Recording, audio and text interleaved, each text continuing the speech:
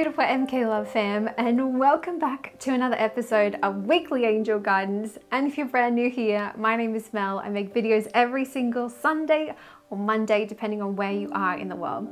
In today's video, we're going to be going through 3 different aspects: the phases of the moon, the astrological influences, and then a tarot reading, which is a general reading for all signs of the zodiac. So this week is from August the 26th until September the 1st. Do you believe we're in September? Where has this year gone? Oh my gosh. All right, so from Monday to Wednesday, we're in the last quarter of the moon. Your affirmation is, I am so happy and grateful for everything I have achieved this month. It's been a lot of work and I know my future self will thank me for it. I breathe with ease and finish off any outstanding tasks. Then we move into the balsamic moon, which is my favorite time out of the whole moon cycle. Now, this is from Thursday to Saturday. Your affirmation is, I'm so happy and grateful for this wonderful opportunity to disconnect from the world and just be. I reflect with gratitude and take time to rest. Turn your phone off, go out into Mother Nature, and just see what comes through. Okay, and then on Sunday, well, this could be your Monday depending on where you are. Actually, no, this will be everyone's Sunday. I've just checked my notes. So we have the new moon in 6 degrees and 46 minutes of Virgo. So check on the screen right now and you'll be able to see the time in which this occurs for you. So this is 3:38 Pacific time. This is 6:38 Eastern Standard Time, 11:38 British Standard Time, 4:08 Indian Standard Time, 8:38 Australian Eastern Standard Time, and 10:38 New Zealand Standard Time. The point that I want to make with the phases of the moon this week, obviously, you know, this week we're winding down. Your moon is going to become invisible as we get to the new moon. You know, you're going to be winding down, pulling deeper into yourself, continuing on with what happened last week from last Saturday and Sunday when we had the Empress and what else do we have? The Empress, and I can't remember what the other one was. The High Priestess. So it's like drawing into yourself, nurturing yourself. That's what I want you to continue. So for this week, I want you to go to bed early. Well, I'm not going to tell you what to do. You know what you need to do to look after yourself as you're preparing for Sunday for the new moon. So this new moon is actually in Virgo and its ruling planet is Mercury. As you know, Mercury is the planet that rules communication, travel, electronics. It rules the rational mind. So I'm so excited to see what comes up. Anyways, let's go into astrological influences. So we have 5 planets in retrograde. We're getting so close for the Saturn retrograde ending. So we've got Pluto, Neptune, Saturn. Oh, I haven't fixed this one up. Good Lord. Pluto, Saturn, Neptune, Chiron, and Uranus are all in retrograde. Retrograde is a really beautiful time to see things that you have missed. Some of these are in retrograde for like 4 to 5 months. We've been dealing with a lot this year. If you're new to the fam, make sure you subscribe because you'll be able to keep up week to week as to find out what's going on. So if you're new, you'll kind of be like, what the flip are all these planets? I don't understand. Just screenshot, have a look, check it out, or follow me on Instagram and I'll give you some more information behind the scenes. So that's basically what we need to know for phases of the moon, astrological influences. Let's get into tarot. So the tarot deck that I use for this general reading, which is for all signs of the zodiac, is the Shadowscapes Tarot. So just take from this what feels best for you. I'm going to read a focus card and then read a card for each day of the week. And just take from what feels best for you. There's going to be something that's going to pop up. And when it does, oh my God, let me know in the comments because I love hearing from you. And if you're joining me on the live chat, thank you so much for being here today. All right, let's get on to it. So let's see what the focus card for this week, August the 26th to September the 1st. What do we need to know, angels? Well, that was quite quick. The 6 of Wands. And then I heard Hakuna Matata. What a wonderful word. Hakuna Matata. Okay. Is it because I saw The Lion King a couple of weeks ago? The 6 of Wands is like victory. Let me just find, if I type it down. Oh, I won't even know how to spell it. Hakuna Matata lyrics. What a wonderful word. Ain't no passing craze. It means no worries for the rest of your day. It's our problem-free philosophy. Hakuna Matata. Woo. Hakuna Matata. All right. It means no worries. Let's see what we need to know for Monday. That was the first song I heard, and I've never heard Hakuna Matata for the Six of Wands. I normally just be like, victory. It's like your time to shine. Victory. You must have done something really powerful this moon cycle as we're like waning down and we're reflecting on everything that's happened. All right, let's see what we need to know for Monday. All right, angels. One of my MK love found. There we know. Ooh, Hakuna Matata, the Ace of Pentacles. Wow, okay, so this is a newfound abundance that is coming in, which totally makes sense because if we look at the Uranus retrograde, a time of positive major change within your love life and your finances. It says a renewed internal perspective will help to raise your vibration so that you can come a vibrational match to what you desire. Get excited. Ooh, okay. Hakuna Matata. Everything is coming. If you're struggling with money, the universe is going to help you stay positive so they can bring you what you need. Start acting as if. I'll link some videos for you on the end cards so it can help you out. Hakuna Matata. That's all I keep hearing in my head. Hakuna Matata. Hakuna Matata. Oh my God. All right. Tuesday. Whoa, Tuesday's a little crazy. First card that I saw for Tuesday. Oh, there's a lot of dark cards here. The Three of Swords. Okay, let me just go back. So Monday to Wednesday is the last quarter. Three of Swords. This is like pain. So there is something that you haven't yet released. Hakuna Matata. What do you feel like you need to stay extra positive with as you're navigating through this time? Just quickly get my timer back up so I can keep on track. There was a whole lot of other cards. I'm just going to pull them because let's tell the full picture. So the Five of Wands is dealing with contrast. So it's like you're dealing with pain, the World card. You're coming to the end of all of this pain. The Page of Wands, she's just breathing with ease. She's drinking a beautiful chai tea latte. She's putting in the boundaries with the Seven of Wands. And the Two of Swords is that she's kind of been a little stuck. She's kind of been a little stubborn. She's kind of, I wouldn't say sabotaging this week. Yes, I would say sabotaging this week. My angels are like, yes. Okay, so there's still more to heal. What was the affirmation for that? I'm so happy and grateful for everything I have achieved this month. It's been a lot of work. So maybe you have already achieved this as we're reflecting back. If you're going back and you're thinking about all of the things that you have been releasing.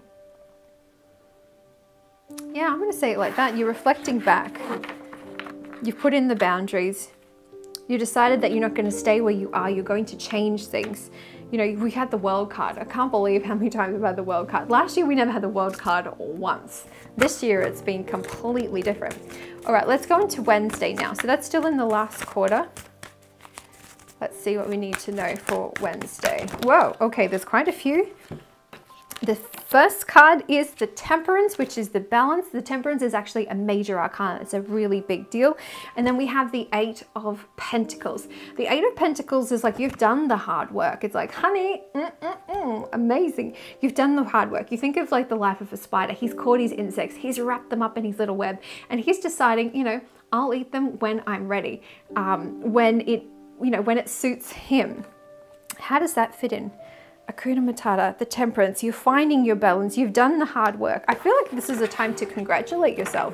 You have stepped up this month in a way that you haven't done maybe ever as you're working through all of your blockages. Oh my gosh, boom. Thursday, we actually have the Emperor card, which is the balsamic moon. I'm so happy and grateful for this wonderful opportunity to disconnect from the world and just be.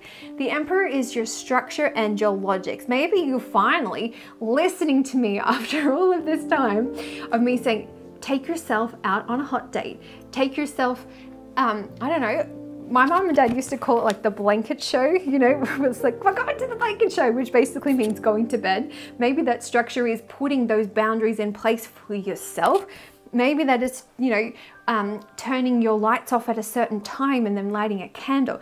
Putting the structure. I know this is masculine energy, but I feel like that's going to help you balance the spiritual. You know, you can't just be all spiritual, otherwise you'll just get caught up in everything. You need to ground yourself more. I kind of feel like that the balsamic moon is here to ground your energy back, which totally makes sense.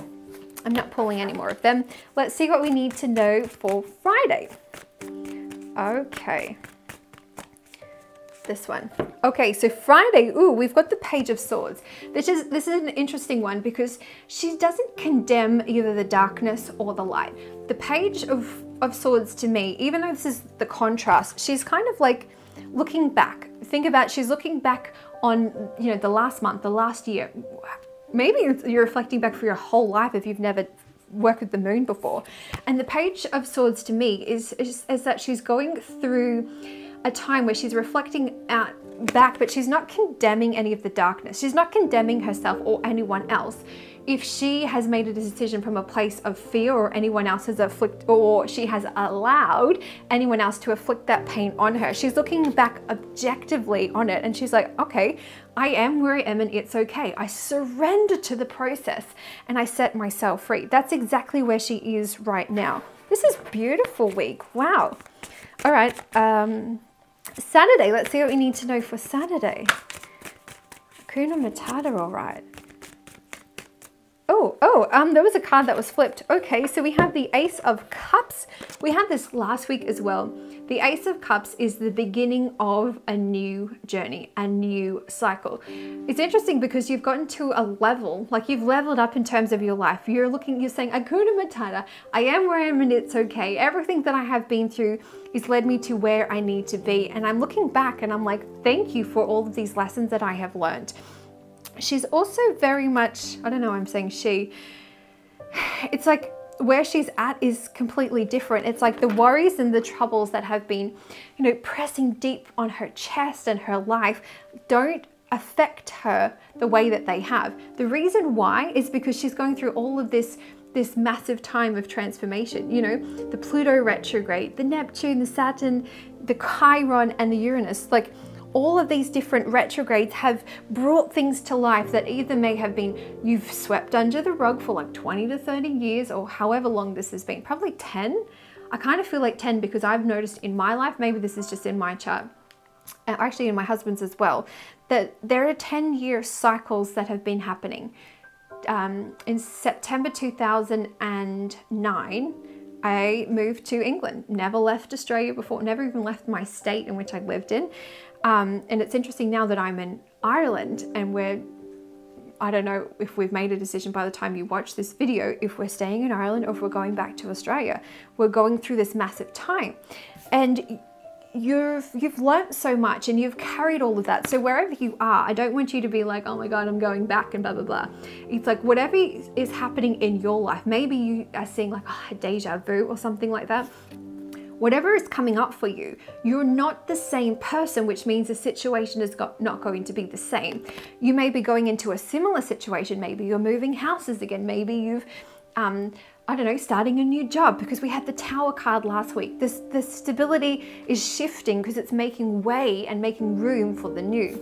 And as you're going through all of this, you're not the same person, which means what you're going through in that situation is not going to be as difficult as it has been in the way in which you experienced, if that makes sense. You're a completely different person. And I want you to harness that and know that you've made yourself stronger. You've put the armor on and now you wear it proud and you walk around and you know what you need to do to get yourself into vibration alignment. And if you don't, and if you're at the beginning of your healing journey, please check out my free training on how to heal your childhood trauma because I'll show you how to do that. If you're new to the fam, you probably don't know that I have a one-on-one online coaching program where I work personally with you for 8 weeks and I can help you heal that pain, break that cycle of abuse. Just depends where you're at. So let's see what we need to know for Sunday. Sunday, all your troubles seem so far away. Okay, so Sunday is the new moon. Okay, so the new moon in Virgo. See what we need to know. Wow. Okay, ooh, I didn't expect this card. We got the Five of Pentacles. This one is like, she's kind of doesn't realize how far she has come. She's kind of like, I always say crying over spilt milk. And I know I say that every time I pull this card, and I don't really like that terminology, but it's the only thing that feels good. She's got the Camellia next to her, and she's not knowing that she has the opportunity to thrive in any situation. She's just focusing on the negatives. She's focusing on, there's been so much that is coming up, you know, when will it end? When will it end? And it's like, Hakuna Matata. You know, everything you've been through is because you've asked for it. You know, it's just looking a lot different. You've asked for this dream job, this beautiful partner, this beautiful house, this trip of a lifetime that you've been planning for God knows how long. And now things aren't really turning out the way that you want. The angels are saying, honey, I am here. You know, rescue me, take me in your arms. You know, the angels are here to rescue you. And every time things go wrong, just know that the sun will always come out. You know, I think I said that in the song maybe about a month ago, the sun will rise from Kelly Clarkson. The sun truly will rise. The angels are here to guide you. You've got these beautiful plants, these vines growing around you to protect you, to ground you. And they're saying, honey, just look up. There is all this abundance that is literally on its way to you. Because of the Uranus retrograde that we have, a time of massive positive change within your love life and your finances. This renewed internal perspective will help to raise your vibration so that you can become a vibrational match to everything that you desire. The angels are here to guide you and to, like, you know, to clap. And I just saw a scene from The Mask, you know, when Jim Carrey turns into, I don't know, it looks like a big dog, and he's like, whoosh, whoosh. I don't know if you've seen The Mask, maybe not, but anyway, yeah, everything is going to work out. This is in terms of communication. Maybe you got some news that you're kind of like, I don't know how to deal with this. So what I want you to do is I want you to set an intention for this time. So on the screen right now, it says, I am so happy and grateful now that, and then in the little brackets, it says insert intention in present tense. So I am so happy and grateful now that stability is my natural state. I am so happy and grateful now that I have secured my dream job. I am so happy and grateful now that I am healing my trauma. You know, whatever it is, set your intention for the next month. Write it down below. I would love to hear from you. If you're on the live chat, please let me know. I'll be writing back to you. I always say I am so happy and grateful. It just sets you up. And I always set my intentions for the present tense because you have to act as if you've already got it. So you're being happy and you're grateful for all of these beautiful blessings that are coming into your life. All right, my loves, it is question time. So what card this week stood out the most for you, and what exactly did it bring up? Was it the Six of Wands, the Five of Pentacles, the Ace of Cups, the Emperor, the Seven of Wands, Eight of Pentacles, Two of Swords, Page of Wands, the Temperance, the World, the Five of Wands, Three of Swords, or Ace of Pentacles? So before we close out today, I just wanted to have a couple of shout outs to these two beautiful MK Love fam. First one is Carthy. Thank you so much for taking the time to comment. My goodness, the fact that you have been through depression for the last 2 years and you have finally decided to make yourself a priority to get yourself back out of that. Holy flip, love. If I could jump through the screen and give you a hug and just say how proud I am of you, I definitely would, and you know that that's true. Also, my second shout out from our beautiful MK Love fam goes to the beautiful Selena. Selena, I've actually talked to her in a couple of sessions actually, Tea for Two, when I was doing the market research for my online coaching program. She's just a beautiful soul, and I had the opportunity to speak with her. So Celine, I know exactly what you're talking about. Keep visualizing that beautiful life of you moving you and your beautiful daughter to Italy. It is going to come. Just reverse engineer exactly what you want and then figure out the chapters in which you need to take action and focus on that first chapter. And I know that you're going to do that. I know Italy is exactly where you need to be. I wonder actually what line in astrocartography that is for you on your chart. Anyways, my love, thank you so much for watching today's episode. I truly appreciate each and every one of you, wherever you are in the world, which just blows my mind. I truly appreciate that you're here today. You're actually making yourself a priority. You're trying to figure out, okay, what is the energy that I can expect this week? How can I harness it to my best ability? And you're thinking about, okay, right, I'm gonna really take care of myself, you know, for most of the week. Well, you're gonna take care of yourself all of the time, but more importantly, as we go through the balsamic moon, which was when? Balsamic moon was Thursday to Saturday. And then on Sunday, you're really figuring out, what do you want? If you don't know on Sunday, it doesn't matter. You have like 3 or 4 days. Well, actually, you have as long as you need, you know. Think about, what do you want? The best way to figure out what you want is to go into nature, and you'll just get, something will just pop into your head, or some people call it like a cosmic download. It will pop into your head and you'll be like, oh. Think of it in terms of, I always reverse engineer what I'm manifesting. I'm manifesting stability because that's what I haven't had, I would probably say, ever. I've been doing a lot of research into my my natal chart in astrology, and then looking at moving in terms of astrocartography and the different lines in which I'm on. And I've got friggin' Pluto in my 4th house of home and family, which actually tells me that I've had childhood trauma, that I have had so much change and transformation in that area, and I can't deal with moving around. I need to have a solid place to live. So I'm manifesting my own home. Maybe I have it by now. I don't know. I'm filming this on the 11th of August. So, oh, and it's 11:44 a.m. Ah, a new chapter in stability. I don't know. What does this look like for you?